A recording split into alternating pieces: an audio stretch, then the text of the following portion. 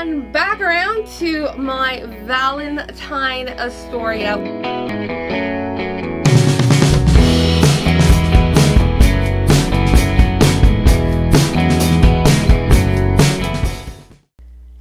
Hello and welcome. I'm Akram Burris, and you're watching Akram's Ideas, bringing creative and crazy ideas to life. I am sharing with you today a pattern review of the Astoria sweater from Seamwork. Now, you may be familiar with this pattern. It's been around for quite a while. It's a staple in many individuals' wardrobes. I've had the pattern like forever, and only this last fall got around to actually making it, and oh my gosh, I am so glad I did. I absolutely love it. In fact, I made my Valentine's outfit using this pattern. So just to give you some details about the pattern itself, it comes in sizes, it's a knit pattern, obviously, so it starts with smalls to like upper extra large, double extra large. The actual bust measurements come in from 33 inches all the way up to 54 inches, and the waist measurements come from 25 inches all the way up to 46 inches. It does have a hip measurement on the pattern, but it's sort of negligible because it's meant to be a cropped pattern and set higher up on above your hip, so that shouldn't be an issue. The Seamwork patterns are meant for a C-size cup size, so that's a larger range as well, making it easier, especially for me, who is actually a D size. I can get away with smaller adjustments with that.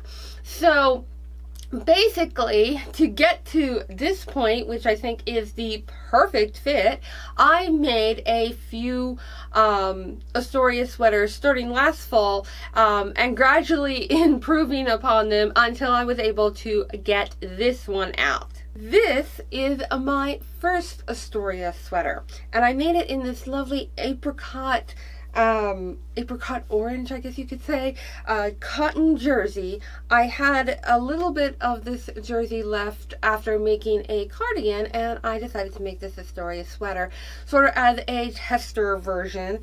I actually made this one back in November, I think it was. And after looking at the pattern measurements, my measurements fell between a size large and extra large. I knew that I needed the extra large all around the waist, and I also knew that the Astoria sweater or Seamwork patterns in general are made for a C-size cup, and currently I'm a D-size cup. So while I fell into the size large, I was concerned that maybe I would need a little more room around the bust area just to accommodate the fuller bust. And since I was grading out to the large anyways, I just sort of started that grade a little bit higher up. So at the bust area, it's about a 1/4 inch that I added to the pattern, and as I came down to the waist, I added a full inch at the waist. So in total, I added 2 inches for the entire sweater at the waist, and a total of, actually that's a lie, that would be a total of 4 inches around the waist from the size large. That would lead me up to an extra large, and then a 1/4 inch at the bust times 4, that's a full inch around the bust area, and I think that worked pretty well. For the most part, I cut the size large every place else, around the shoulders, around the neckline, and then I cut the extra large arm side just to give me more room in the arms and sleeve. So the sleeve is a full extra large. I didn't do anything different to the sleeve pattern but cut the extra large, and then of course, like I said, I put the extra large arm side onto basically the large top. I did bring in the shoulders a little bit, but as you can see, they kind of still fall off. So I knew for my next one that I was going to have to bring the shoulders in a little bit more. As far as the length goes, I cut the length for the size large. This includes the little band here at the bottom. And basically for this one, I cut it the length as is, and as you can see, the seam for where the band is sits just above my natural waist. It's a little high, and then the band itself sits kind of weirdly in the above my belly button but below my waist. It's just kind of a weird location.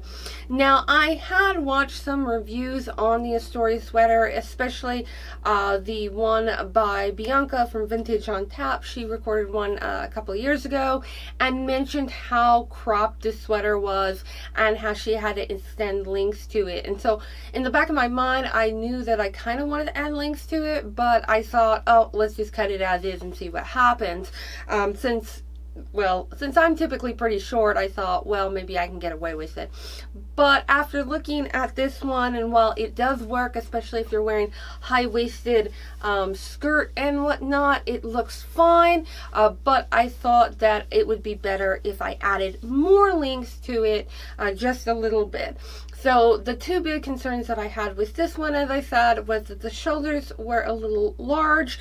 They came off a little bit more on my shoulder, and then I wanted to add more length. So after making this one, I made another one.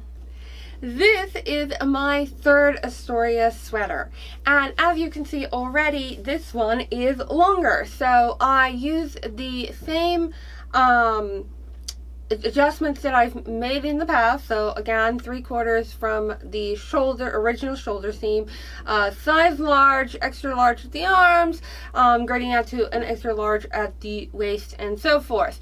But for this one, I actually added 1.5 inches of length, and I added that to the main body so that the band would be the exact same width and everything. So just about right here, I just added 1.5 inches. I probably could have gotten away with 2 inches total, but I just did 1.5 inches. I think it works pretty well.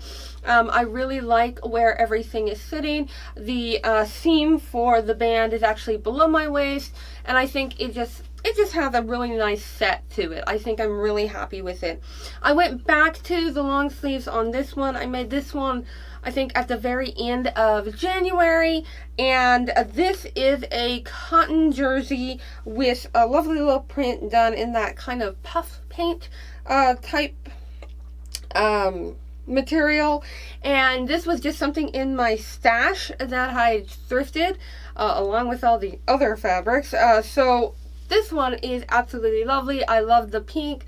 One of my favorite things about the Astoria sweater is the neckline. I think it is such a flattering neckline. I just absolutely love it. It's the pseudo boat neck, pseudo slash neck. I don't even know how to describe it, but I just absolutely love the neckline. I like the fold over sleeves versus adding a cuff. I think it makes it a little bit more dressy than if you had a cuff that maybe looks a little bit more casual or sporty. Well, I do like the sort of band at the bottom too, because I think it gives it a little bit more nipped in look, I guess you could say. I'm not really sure, but overall I was ecstatic with this pattern. I think this one was the most perfect fit that I'd gotten out of the ones that I had made thus far. So I had pretty much set the Astoria sort of in my pattern, or in my sewing room, just sitting there to the side, because I knew that I was going to end up making more of these because I just love the look of this pattern so much. And when you know, I ended up making one more.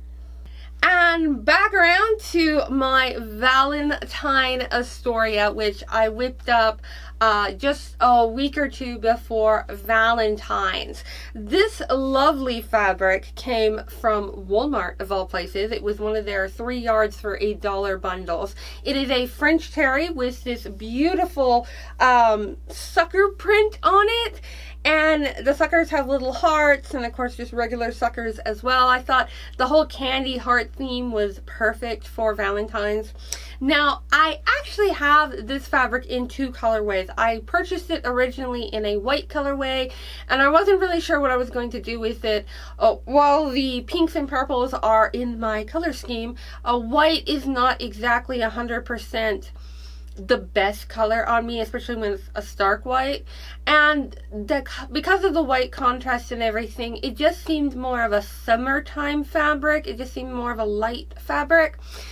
Versus something that maybe had long sleeves. So then I had ended up going back to Walmart, just, you know, perusing, getting groceries, and I found that they had it in this sort of ash gray, which is a lovely color on me. It's not too dark, it's sort of a medium gray, and I scooped it up right then and there, and I knew immediately I wanted to make an Astoria, and so that's what I did. I made an Astoria sweater.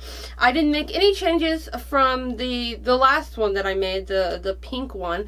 I did exactly the same thing. I even used the long sleeves on this one. Again, size large, grading to extra large at the arm side, the 3/4 inch shoulder reduction, and then the 1.5 inch length increase. I do feel like this one is slightly longer, and I think it's because this is a French terry versus the other ones being a cotton jersey. I think this one just has more drape and a pull to it, so it just feels like it's a little bit longer down. But this is so buttery soft. If you could feel it, it is just absolutely beautiful. I had 3 yards of this, so of course I made myself a matching skirt to go with it.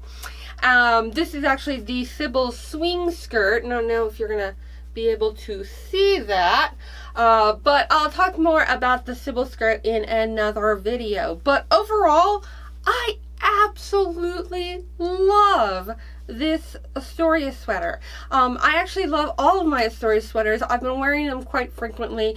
I love it because it's kind of this in-between type sweater. It's not too heavy, it's not too light. It's kind of perfect for cooler days like in the autumn or springtime, as we're moving into spring soon.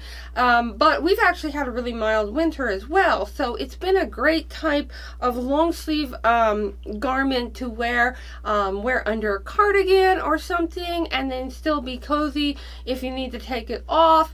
It's just absolutely lovely. I know that I'm going to make a ton more Astoria sweaters. I still can't believe it's taken me this long to make this sweater. If you've got a hold of a Seamwork subscription, or if you have the Seamwork Astoria pattern, do yourself a favor and pull it out. Try to make it up. Like I said, the fitting adjustments were pretty straightforward as far as for me. I don't feel like they were too difficult to do. I could probably do a forward shoulder adjustment on this because the seam is kind of pointing to the back, and I typically have to do that. I don't know if I will. I'm kind of lazy. I've already made the other adjustments. I don't know if I want to make any others. It's not a big deal. Otherwise, everything else is absolutely perfect. I'd love to hear if you've made anything special for Valentine's, and if you've made the Astoria sweater, or if you've got another similar type garment pattern that you think is comparable to the Astoria sweater you think that I should try out, because like I said, I absolutely love this pattern and we'll be making a ton more. I hope you've enjoyed this episode of Akram's Ideas, and thanks for watching.